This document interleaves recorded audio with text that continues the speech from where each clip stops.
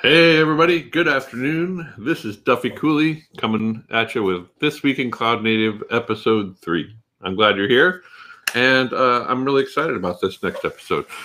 So let's dig into it, see what's happening this week. If you're here on the chat, go ahead and say hello. I'd love to see you here every week as we're going through this process. So I'd love to know that you're here. The only way I know that that's happening is if you're in the chat. So if you're here, check in. It's love to see folks showing up here. All right.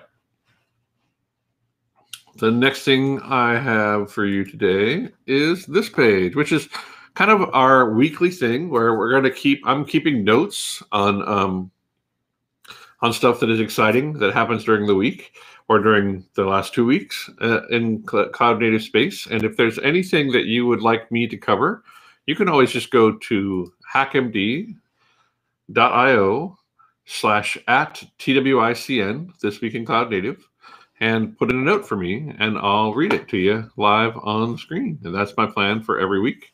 So if you see anything that's interesting, you can either just shout out to me on Twitter, or you can put it in the HackMD notes, and I will cover it every week in this episode. For this week's update, I wanted to talk about what's coming. Let's see here. We have one of the changes that I saw on YouTube, which I was pretty excited about, was this one here, where we have playlists, and there are playlists for every show. And so if you missed your episode with Siam or with Maddie or Leonardo, or any of these other folks, you can go ahead and just either subscribe directly to that playlist, or you can go back and watch the episode that happened while you were away. But each of the channels seems to have their own playlist associated there, and that's pretty exciting. So there's new content every day of the week. This week, Tim Banks was hosting Sydney Miller, one of the just incredibly awesome people in tech. And this is talking about Sydney's journey into tech and how she's helping others kind of along that same path. Sydney works at Equinix Metal, and it was really I think it's a pretty good episode. It happened earlier today. Check that one out. Cloud Native Latinx with Leonardo Murillo, all about the community. We'll have guests from various Latin American countries showing challenges, opportunities, and value in building a community in Latin America. Come check it out. CNCF Face Off is kind of a game show hosted by Maddie. And if you're interested in, kind of participating in that, it should be super fun. And Matt Stratton will be hosting it.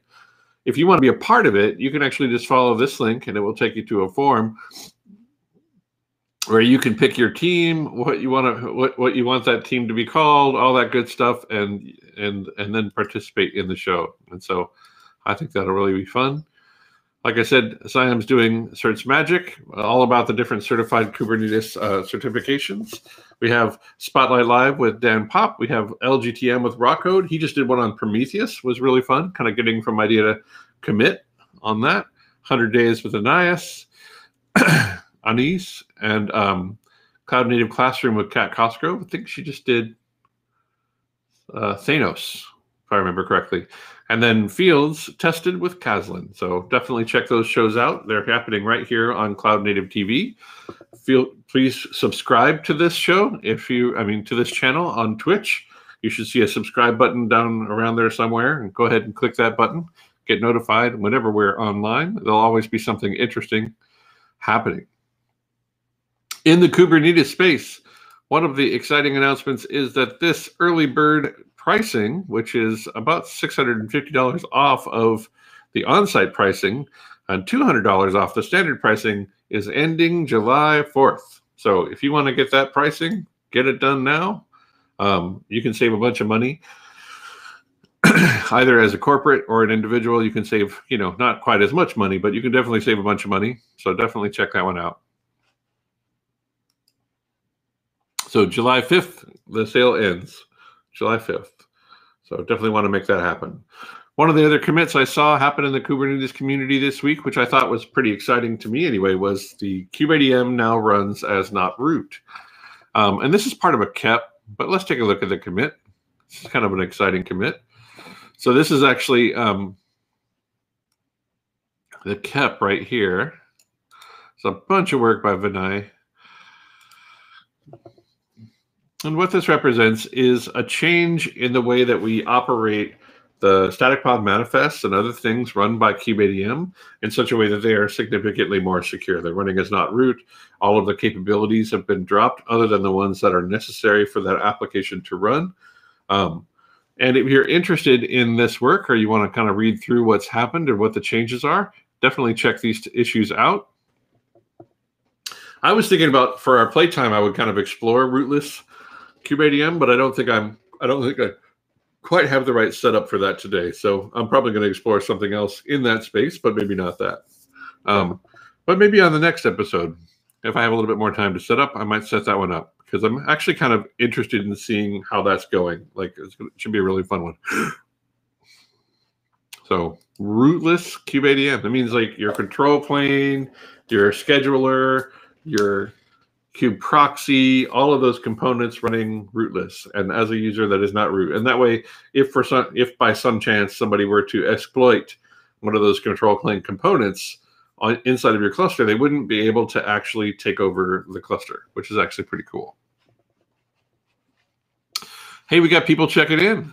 Let's see who these folks are. We got Samomi. Hello, good to see you. What was Kind doing when running kubeadm before? In Kind's project, actually in my playtime, I'm going to show that. But the way that Kind was doing it was leveraging just regular kubeadm inside of a root container. So Kind in itself, under no circumstances, is to be considered like secure, right? Because like you're running privileged containers on your host that have significant privilege. Otherwise, we wouldn't be able to like stand up containers and that sort of stuff.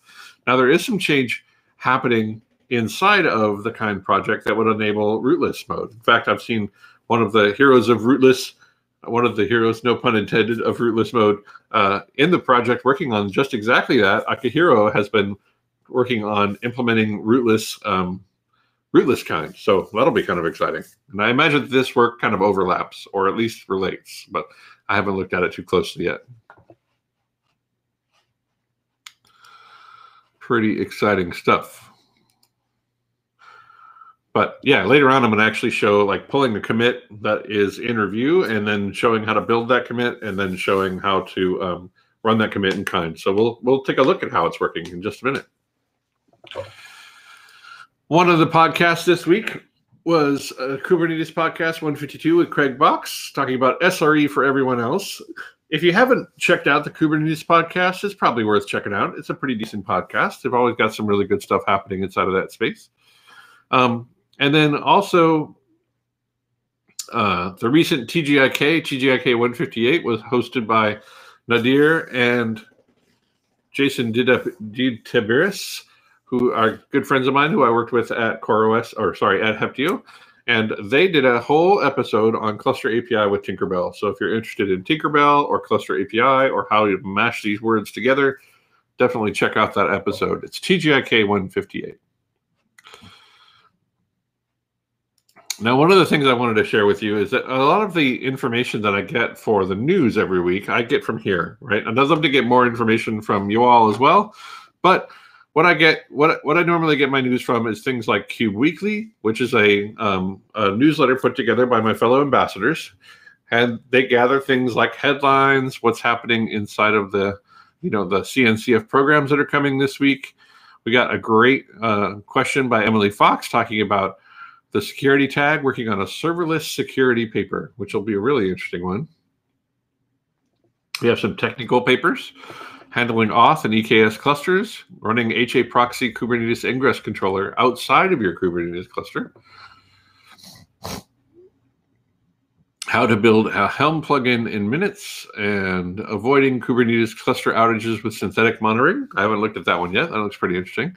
But there's a bunch of different really great articles, including this one, which I also thought about playing with, how to monitor Kubernetes costs with Lens IDE. If you haven't heard about the Lens IDE, it's another open source IDE for Kubernetes, and it's actually pretty cool. So Justin reminding us all that if you're going to be at the Contributor Summit, or if you're going to come to Los Angeles to be a part of KubeCon, and you want to go to Disneyland as part of that trip, you should definitely join all of us together going to Disneyland, and we call it QBland. We did this back in San Diego before the pandemic, and it was really a lot of fun. But definitely, if that's something that's interesting to you, check that out. He's got a form to add yourself, and there's no discounts or anything, but it's a great way of hanging out with folks in the community in a place that is totally unrelated to Kubernetes. And then we have the editorial articles. Here's one that I pulled out, which was Craig Box talking to Steve McGee, talking about SRE for everyone else. Thought that was a really good one. Another article on CKA and CKAD certification. GitOps for RabbitMQ with Alexis Richardson. I mean, that's a really interesting one. RabbitMQ and GitOps. I'm surprised by that. I guess we'll see how that goes. It'll be kind of a fun one to play through. And then Alex Ellis wrote a book on Golang, and Alex is incredibly transparent about things that are happening. And so if you're curious about how that goes, like what he went through to write that book, and how that's actually working in the space or not, definitely check that out. I think it'd be a good read if that's something you're interested in.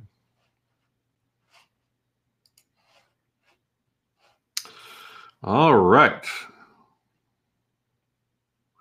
Upcoming Cloud Native Live, improving the Kubernetes experiencing, eliminating toil and tribal knowledge with Billy Cleek at DigitalOcean, and then an on-demand webinar, again, talking about Lens and that sort of stuff by Mirantis. Pretty neat stuff.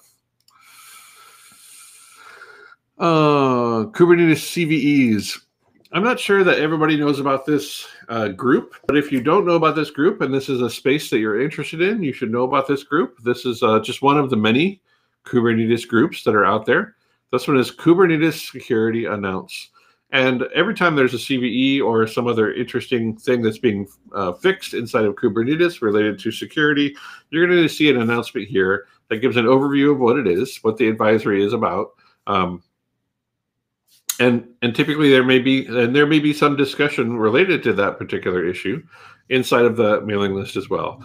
So if you want to be a part of this mailing list, all you got to do is click on that link, the Security Announce group, and click Join Group, and then you'll be able to you can kind of pick how often you get spammed. It can be on every notification. It can be a digest. It's up to you how you do it, but definitely a good one to watch out for if security inside of Kubernetes is something that that's on your mind. One of the other things from the community I saw is this CNCF end user community providing insights into Kubernetes cluster management with Technology Radar. And so this is a pretty good article talking about how folks are managing their Kubernetes clusters and what tooling and stuff. And this is a pretty interesting one. And it's one of the first things I've seen come out of the user group around, the CNCF user group group. So I think that's a pretty good one. So definitely check that out if you're interested. And then it's playtime. So today for playtime, my plan was to set up an environment from scratch and find an issue that has not yet been merged, something super simple, and then show how to build that commit and then test that commit according to what the issue describes, and kind of work through that kind of end to end, right? So that was my goal for today, kind of help you get your environment set up, work through what it looks like to actually test a commit and show that the commit changes what it says it's going to change. And that was my goal. And I figure we can do that in about 45 minutes, but let's see what we can accomplish. So the commit I picked actually is, like I said, it was going for something really super simple. Oh, not this one. That's not a super simple one. There we go. So this is an open issue, and and it looks like this person had found a leftover word alpha in a kubeadm help command, and went ahead and put in the fix basically to remove the word alpha from the kubeadm help command. And what I want to show is how to actually get first I kind of want to work through the UI here a little bit so we can actually understand like where this commit is in time or where other commits are in time. I want to show you that stuff. And then I'm going to show you how to set up an environment in which we can actually test that this commit changes what it expected to change. And this is a super, super simple example, but I think it'll give you the tools to test a more complex example if you choose to do so yourself. So first thing I wanted to show you was like this page here. So if you have a commit that's been committed, like this one here, it's been merged, right? Then what you can do is you can actually click on the commit link down here, which is the commit hash, and now you're looking at the actual commit that is represented inside of the code base. And one of the questions that people frequently ask is, where in time is this commit, right? Is this commit, I mean, it's clearly been merged to master, but is it also part of a branch or a tag or anything else like that? And the reason I'm taking you to this page, right, if you look at the commit, you can actually see what branches and tags it is associated with, right? So right at the moment, it's on master, and there is no branch, but it is associated with the tag v122-beta0, which means I think is the top of tree right now. We could go look, but if you're ever wondering like whether a commit, if you've narrowed the problem that you have down to a single commit and you want to see if that commit is part of a particular release or has made it or has been backported or any of those things, this is the way that you find that out, right? You can find the commit that you're looking at, click on the commit itself, and then look down here in this description, and it will tell you exactly where it is in time.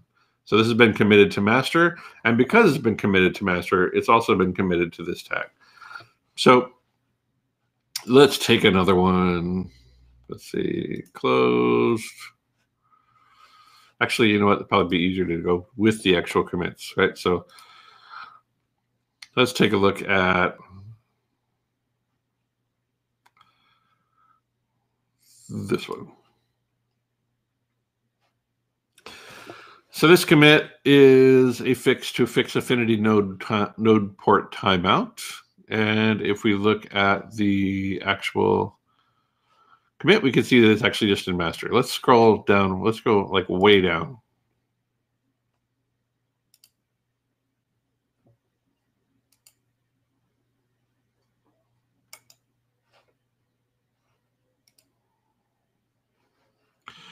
So here is another page that we've committed, and we can see that this, oh man, I guess there's so many commits that happen like so frequently and so in such an automated way that it's kind of hard to find one that is like, you know, historically relevant. Let me see if I can figure out a way to do this. What? Oh, I have an idea. Okay, so if we go to Kubernetes and we go to command kubernetes app. Actually, let's go to kubernetes. We'll do blame. 2 years ago. Here we go. So this commit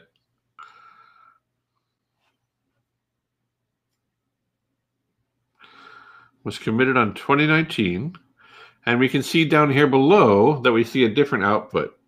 Instead of showing us just the top of tree branch or the top of tree tag, we can also see that this commit was part of every tag from v118 alpha 2 all the way to current, right? And if we click on between, we can see this commit resides in each of the tagged versions from 118 alpha 2 all the way to 122.0 beta 0. So this is a way of determining whether your commit, the one you're looking at, the one that has the source of all of your frustration, has actually been made it into a release or not, right?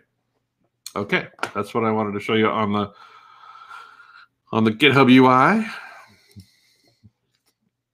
And next up, we're going to build this and we're going to test and see if it works. And so I kind of want to, so that'll involve setting up a build environment. We're going to leverage kind for a lot of the build environment, and we're going to go ahead and build kubeadm with this commit. And I'm going to show you the before and after, right? All right, so let's check this out. First thing I want to show you are two tools that I use a lot, right? The first tool I use a lot is a tool called direnv. And what DREM does, let's go on back here real quick. DREM is a tool that lets you set environment variables. DREM. Oh, .NET, my bad. This is a tool that lets you set environment variables when you move into a directory. So, and you're not in the directory, the environment variables are empty, but when you move into it, all of the environment variables that you have specified inside of your .envarc are loaded into your environment. Now, this is super handy for different coding environments that you might be working in. So let's just kind of do an example of why this is so handy here. So I'm going to do direm edit dot. Oh, no, not my home directory here. So make dir Twicken. Twicken. I am this week in Cloud Native. Direm edit dot. And this creates a direm file, but there's nothing in there right now. So the next tool I want to introduce you to is one that we're going to use to go ahead and populate the configuration inside of here. We're going to use a tool called gimme-go. So let's take a look at that one real quick. Gimme. And there's lots of ways to do this. This is just the way that I've been using for this. And I kind of like it because it's pretty frequently updated and pretty well maintained because it's part of the solution stack at Travis CI. And so I'm actually pretty convinced that it will be around for a while and that it's pretty reasonably tested, right? So gimme-go is a bash script that sets the environment variables. It will go and fetch a version of Go for you and set environment variables such that it will leverage that fetched version of Go entirely within the directory that you've created or inside of your system somewhere. So if you're going to use Go in any kind of like containerized environment, this is a really great tool. But also even locally, right? Like we understand that like clearly Go changes versions faster than many of the distribution package managers and stuff keep up with. And so it can sometimes be difficult to like determine which one you want to use. Like Python has something like this that's called like pipenv or something like that. And Ruby has another one that's very similar, right? But basically a way of leveraging a particular version of Git, associating with that particular version of Git with a particular directory, and then making it so that that is now your Go development environment in which you're going to do all of your work. So in our case, I already have Gimme installed. And if you want to go ahead and install it, I had it installed. Okay.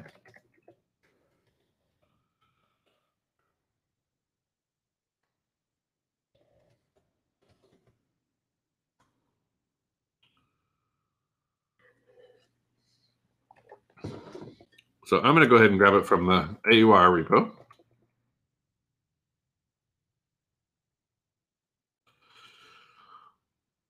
I'm going to drop that bash script right on my system.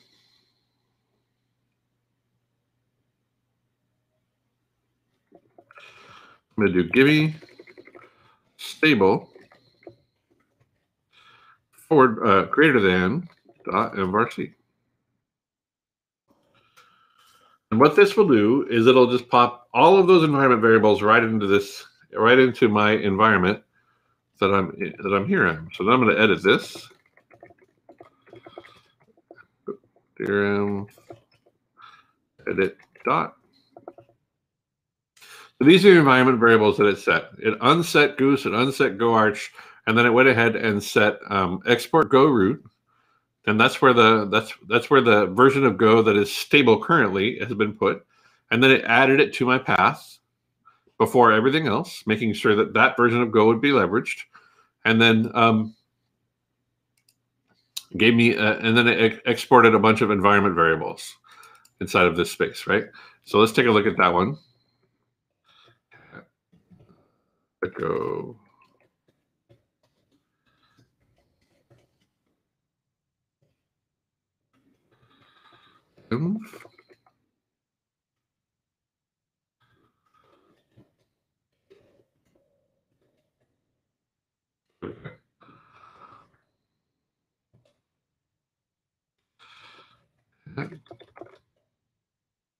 Me m's go 116 and so it's setting go root. It's setting our path, and this is basically just what it loaded in there, right? Okay, so next thing I want to do is I want to edit this, and I'm going to go ahead and set my go path. Go path equals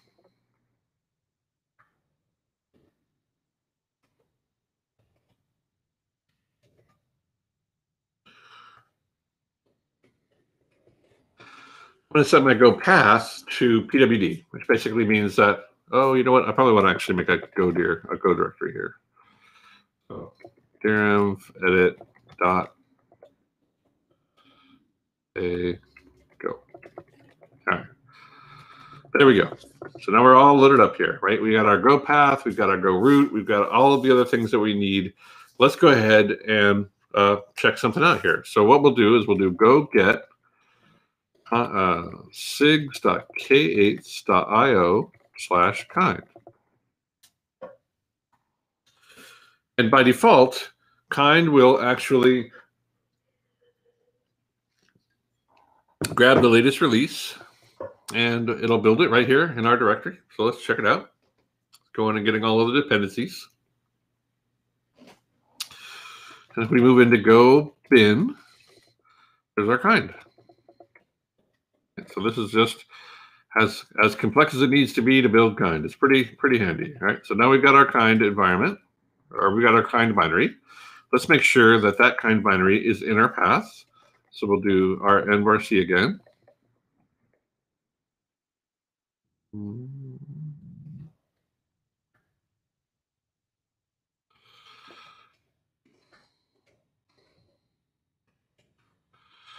Go path.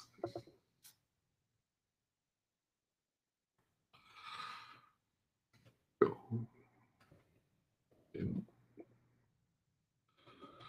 And what I'm doing here is I'm just adding the go path binary directory or bin directory into before our regular path. And that way any bins that are in there are going to get loaded up, right? So let's go ahead and exit.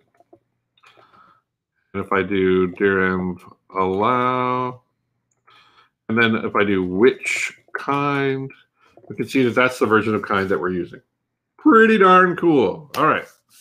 Next up, what we're going to do is we're going to check out the Kubernetes code base, and we're going to look at that commit. We're probably going to use like some GitHub CLI commands, or we could not. But I think I want to show you the GitHub CLI commands because I think they really make your life a lot easier when working through this kind of stuff. Let me actually just make this a little bit bigger too, because I think maybe that's a little too small. Okay, that's better. Looks like we have a question. I want to jump over here and see what the question is. Once in direnv and another in gimmeenv. Yeah, I know it does seem like a duplicate. So I wonder if there's like a catch in the fact that like maybe it's trying to determine the fact that it is in an environment manager, or maybe it doesn't know that or something. It does seem kind of like a duplicate. I'm not setting go root twice. I'm setting go path and go root. And it's only setting go root the one time. So if I do echo go root, setting it to that. And if I look at the, I mean, it is setting it, sorry, you're right. It is setting it twice, but it's setting it to the same value, right? It's setting it, which is weird. I agree. Because we are setting it here, and then it's also setting, I guess it's like maybe that was meant to be commented out because it's kind of catching both. Or maybe this is actually because this is gimmeenv and we're not referencing gimmeenv anywhere. This is just telling us where we got the environment variables. Yeah, I think that's it. It's only setting it once. It's only setting go root here. Now, if we had, I don't know, if we had like eval dot gimme. I mean, we had eval that path, then it would actually make it real, right?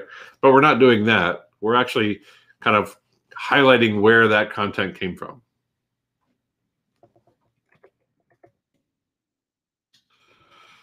All right. So we got that set up. Let's jump in. Let's jump in a little further here and play with this stuff. So we got our Go environment. Now the next thing I do personally is I actually go ahead and check out with Go 111 mods off because I kind of want it to be under my source tree. And I think that might just be the way that I do it. I'm not sure that everybody does it that way, but let me show you what that looks like.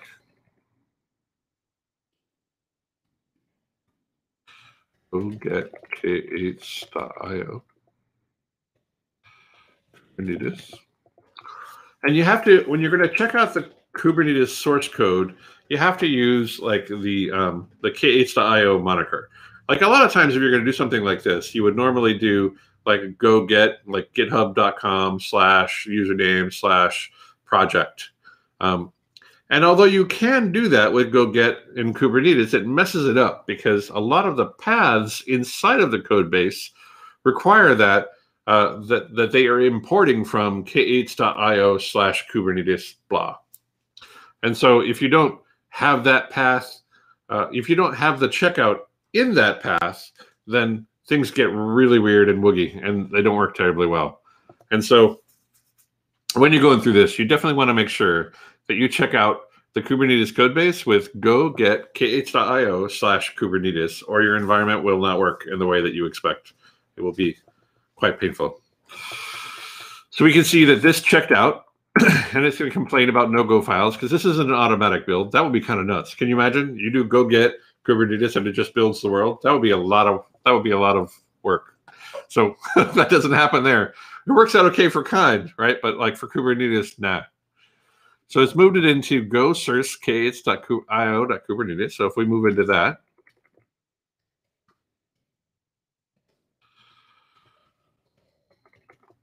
so here's the source code for Kubernetes, right? And if I do git version or git remote -v, I can see that my current upstream is the HTTPS version of upstream in GitHub. And now I want to add my fork to this, right? So I'm going to do gh for repo fork. And it says, I already have a fork. Do you want me to add that remote? Yes.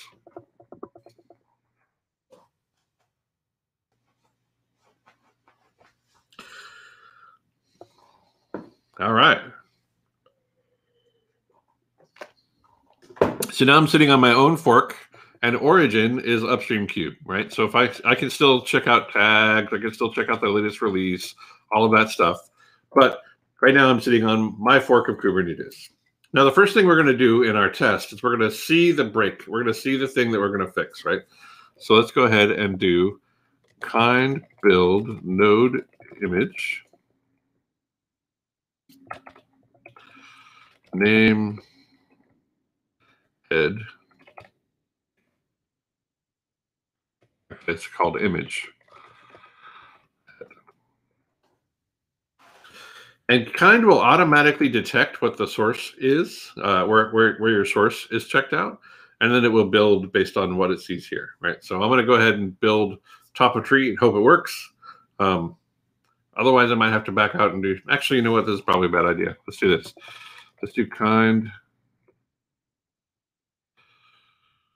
Let's do git checkout v1. So currently, the top is 122.0 beta 0. So let's check out alpha 3.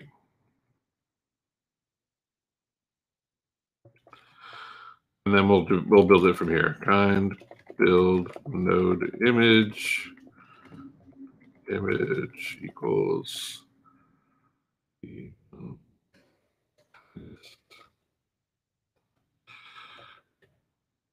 22.0 alpha 3.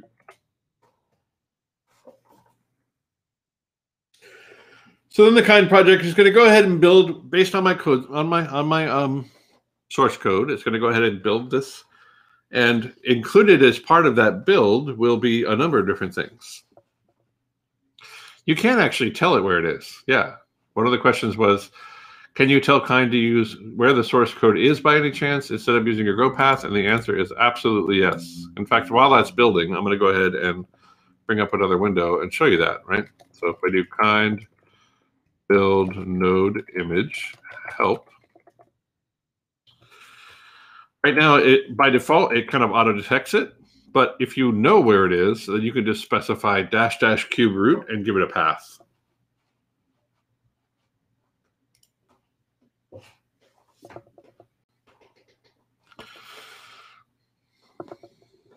I'll wait for that guy to build a little bit. My pleasure.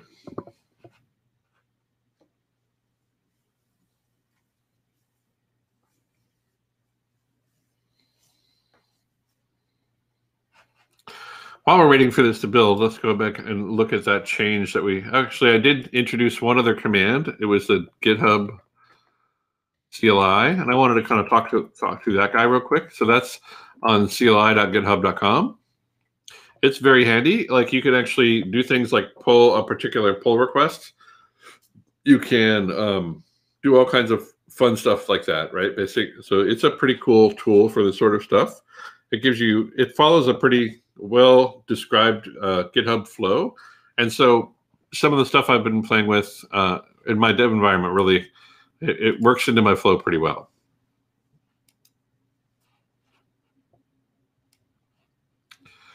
While we're building things, let's take a look at what's happening on the system.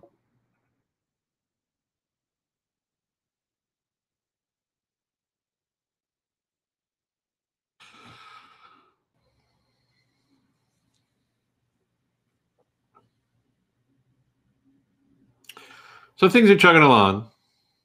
Takes a minute to get everything built.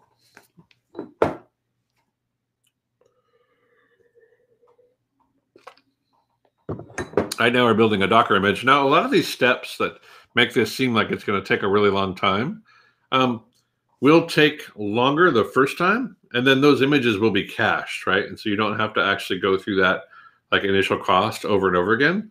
The subsequent build we do of Kubernetes will be faster than what we're seeing here.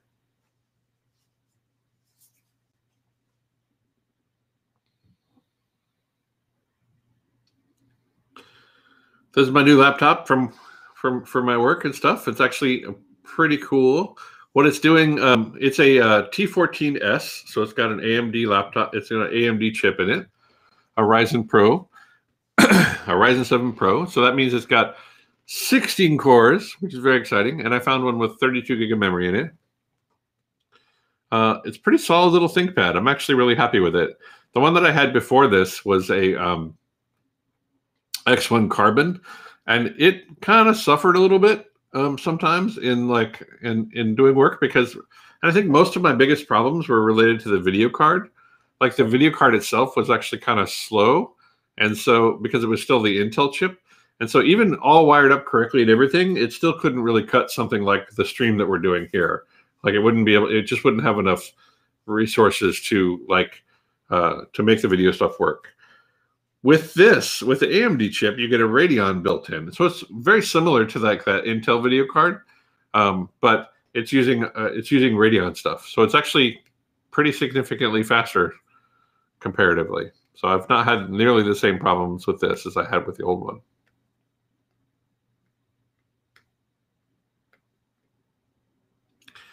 Pretty exciting stuff.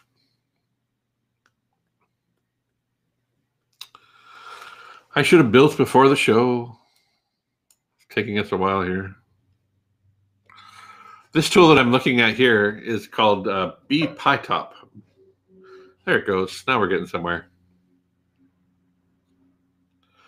And what bpytop does is it gives me a really beautiful view of what's happening on the system. Right? I can see the processes that are running and how much is being used by each process. I can see a map of my CPU utilization. I can see a map of my memory graph. I want to see it simpler, more complex. I can see disk I/O and my network and my network upload and download. So pretty cool stuff. It is. It's a.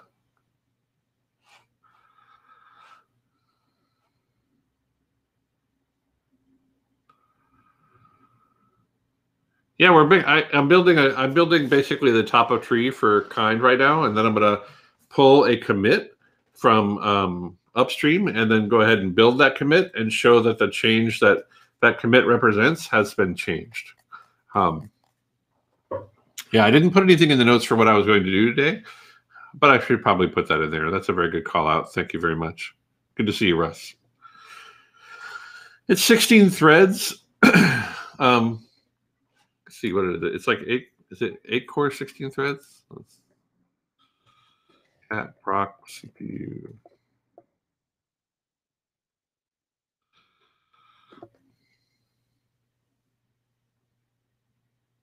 Yeah. So 8 cores and each with 2 threads. So pretty fast. I'm kind of digging it. It's working out really well for me. Got it really inexpensively on eBay too. So we're almost done with our build here.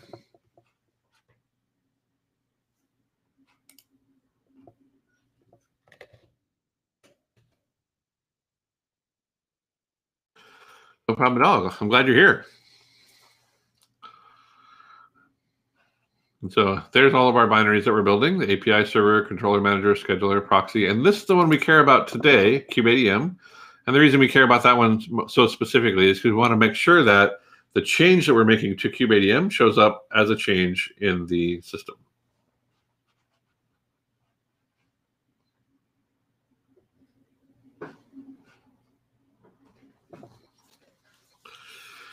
Well, you can see it is busy time now. We're at like 97% CPU, and I can actually kind of tell video-wise I'm still suffering a little bit. I wonder how it looks how it looks to you all. I mean, this is a fully saturated CPU at this point. I hope I'm still here. It seems like I am.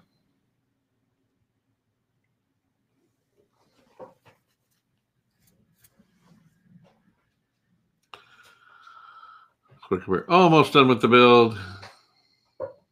A Pi 4. I mean, yes, I think that you can leverage kind. We're gonna, if as long as you can put kind there, then you can use kind to build your source code, right?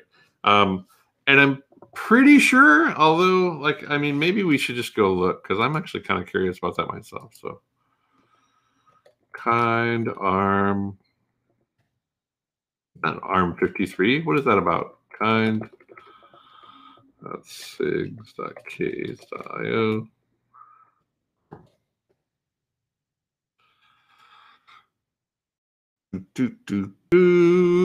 Survey says closed. Why is it closed? Did it get worked?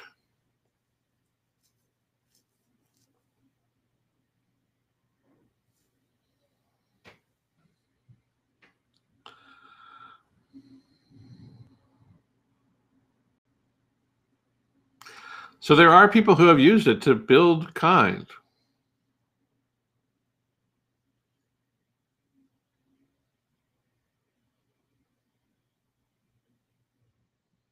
Hey, there we go. Kind ahead should just work on ARM64, but we need verification. We have a report of it working here on Apple Silicon. Yeah, so 11.1 and 11 should just work. So I would say give it a try. Great question. This is the question I'm responding to. Would this work for Pi 4, or would you recommend cross-compiling? And I think it would work. So pretty cool. I've not tried it, but I don't actually have I don't have a Pi to play with. But I think that with a lot of folks like moving toward the Apple Silicon Macs and stuff, there are going to be more people playing with this stuff, and so I would expect that it would continue to work.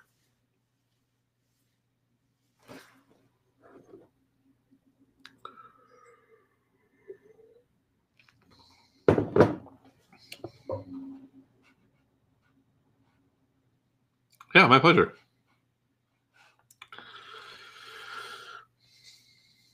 All right, coming to the end of our build, it looks like.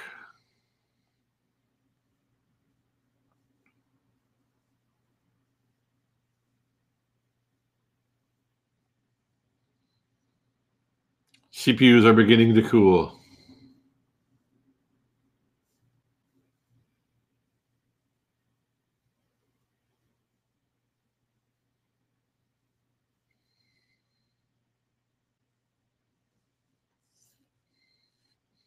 We're going to make one more build like this with this change in it. But first I want to kind of like evaluate the change, look at it, get it into our code base, and then we'll validate that the change is there.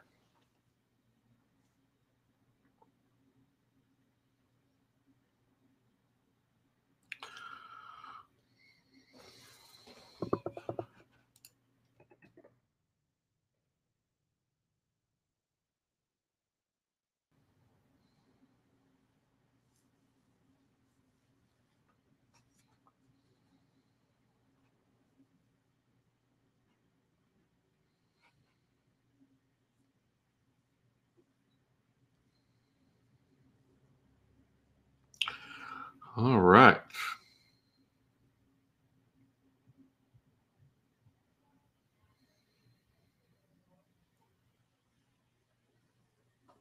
There we go. Okay, so now if I do kind, create cluster,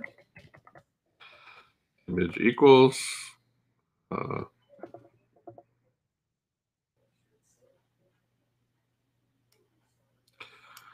guess I could have named it something easier to type.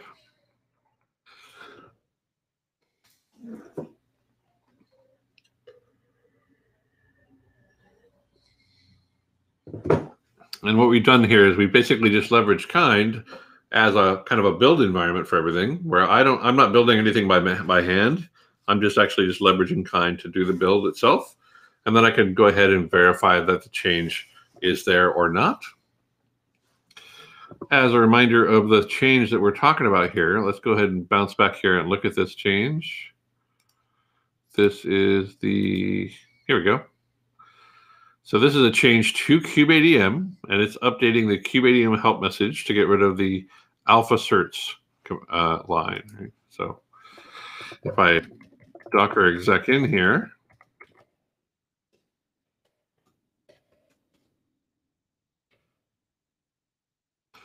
I do kubeadm help.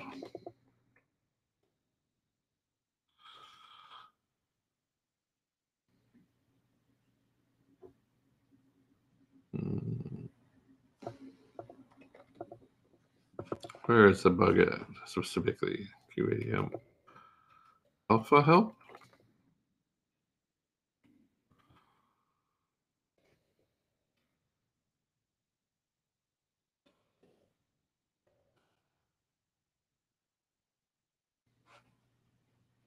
kubeadm, that's where it is. Kubeadm certs.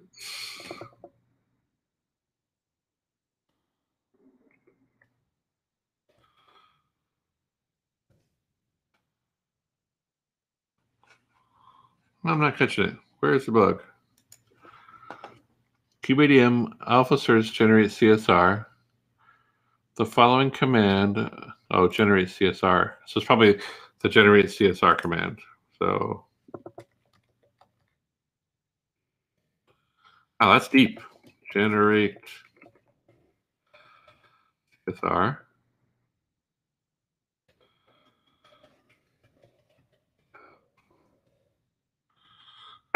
Found it. All right. So here, like we can tell, it's not an alpha command, right? It's kubeadm certs, kubeadm certs generate CSR, and then the help output is the word alpha. And so this is the thing that the person opened the issue to fix. And so now we're going to go ahead and check that code out, make sure it changes the thing that we want it to change, and then build again and show that it works. And using this technique, you can actually test much more complicated things, but it just seems like a pretty good way, a pretty good flow for testing things that, in your environment. So let's go ahead and check this out. So the next thing we're going to do is we're going to do GHPR check out.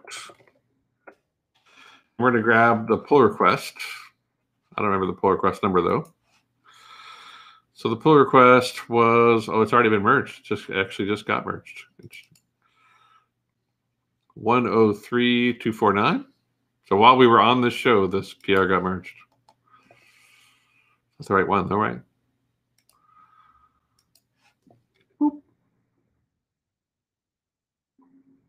Okay, so now we're on the update CubeADM help message, and we'll do git checkout P1220 alpha 3, which is the one that we were on before. And we'll do git checkout -b P1220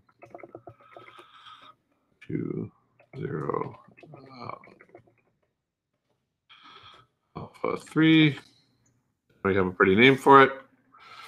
And then what I want to do is I want to merge from that branch that I had here, the update CubeADM help message, right? So git diff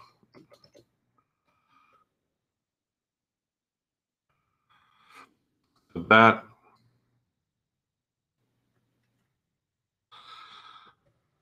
There's a bunch of changes there. So git checkout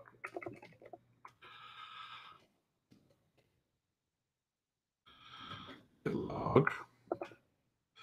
This is the commit in specific that I want to change, right? So if I do git show, this is the only commit in here. So now we're going to do git checkout back to our source code that we checked out before. And then I'm going to do git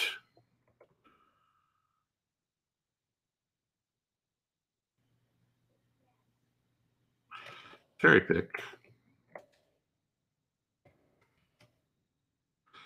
And our commit message.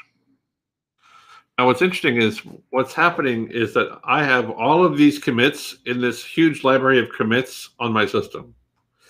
Because I have checked out that pull request, I can now put the commit from that pull request anywhere in time, anywhere on any branch that is local in my environment. So what I've done is I've gone ahead and pulled that commit and put it on top of the branch that we built our original kind node image on, right? So now if I do git log, I can see here is the commit that was made, right, to correct the example of CubeADM help. And this was the commit for the tag that defined it, or this is basically where the tag was defined. V1220 alpha 3 is sitting at this particular tag. And so now I have enough to go ahead and build again and prove that my change shows, right? So if I do git show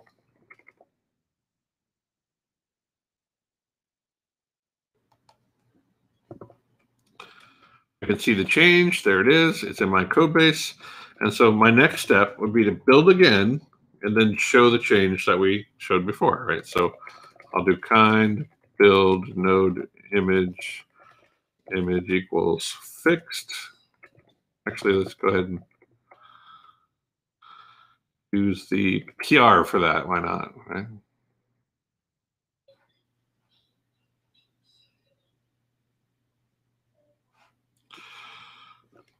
CubeADM fix.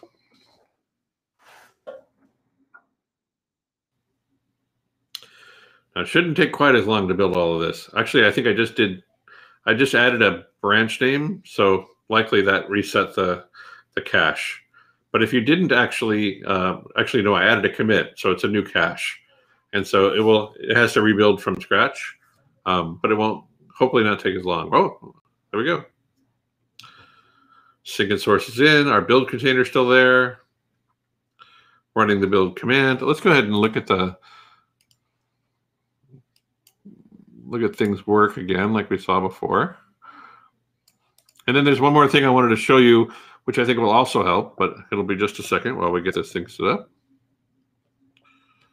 ITOP.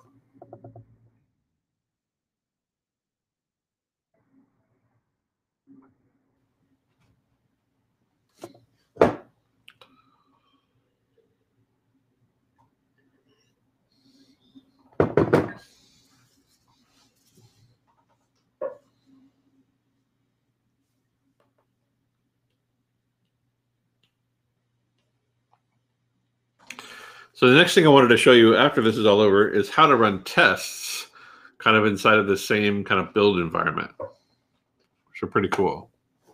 So if you're going to use Kind as a build environment, one of the questions that sometimes people have is, if I'm going to leverage that as a build environment, how do I run tests against the code that I'm working with kind of like at build time or before build time? Like, can I do unit tests and that sort of stuff?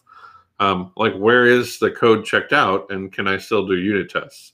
And I'll show you a couple of different ways to do that. But we're going to go ahead and let this build.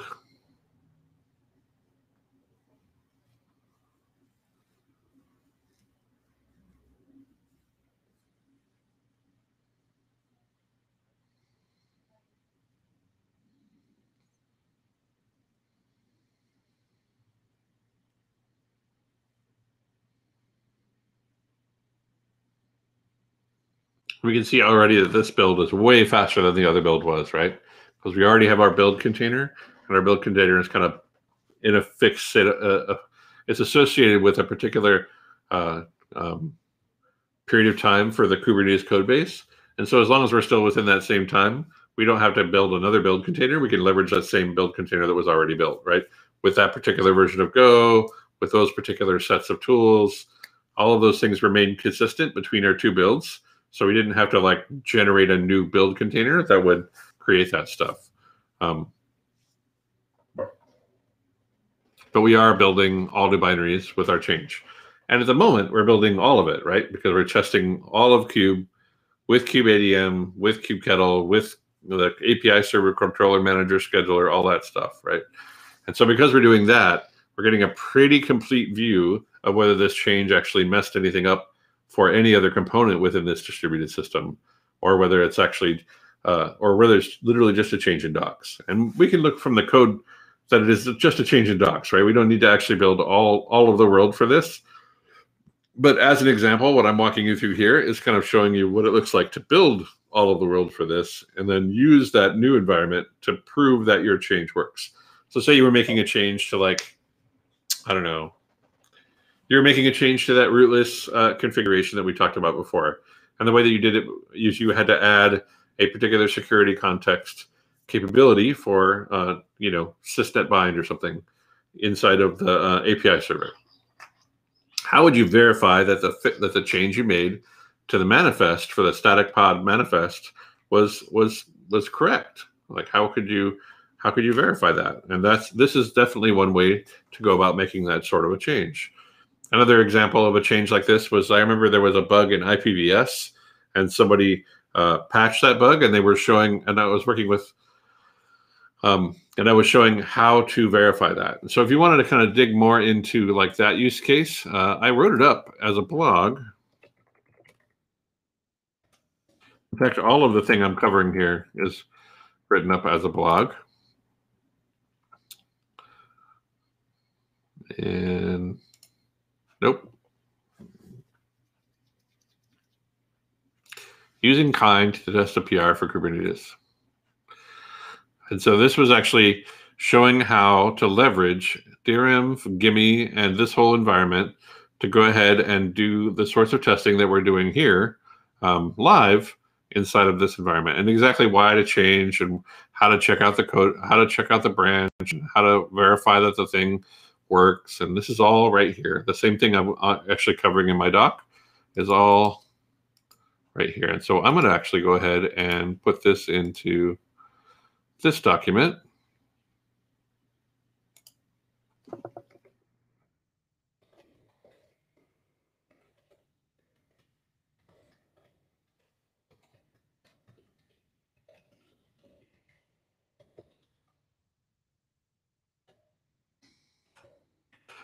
And that will describe what we've made, what we've done today. So this, we're pretty close to done.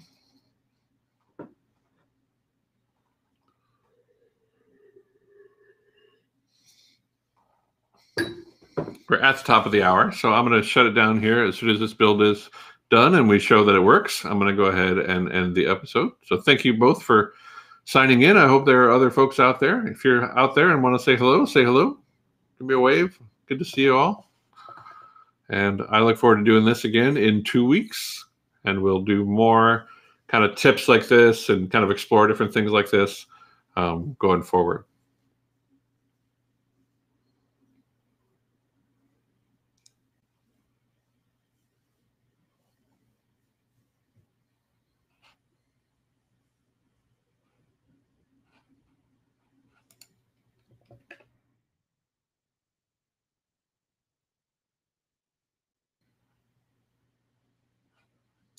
QADM fix is my image name.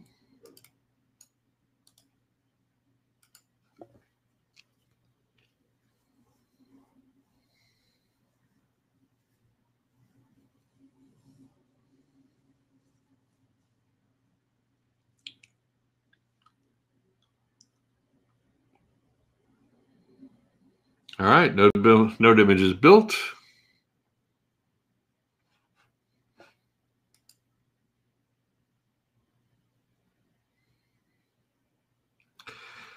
Yeah, for me, I mean, like if I'm doing any development for the control plane or any of that, do you mean the code base itself? Like if you were going to modify the controller manager or modify the API server, that kind of stuff? Or did you mean something else? I'm curious about your question. I create cluster image equals medium.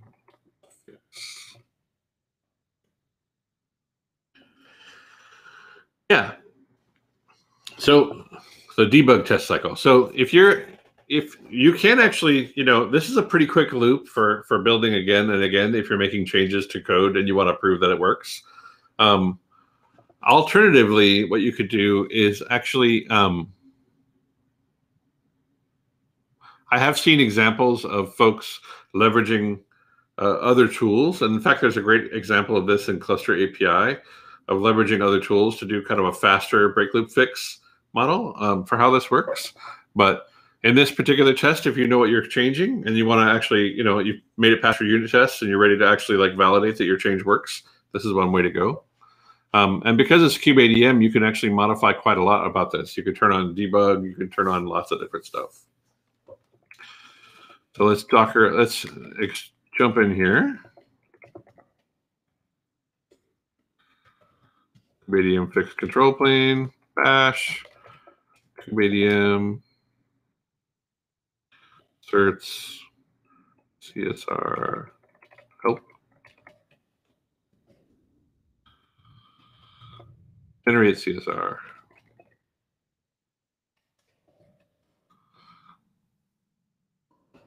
And now we see there is no more alpha. So the change absolutely did make the change that he was expecting. And it looks good.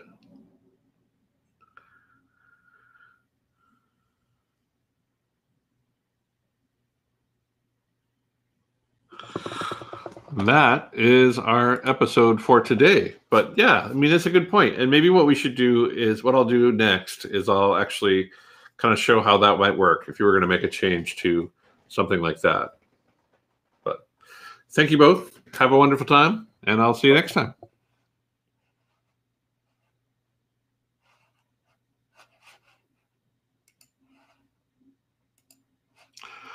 See you in 2 weeks. I hope you all have a wonderful time.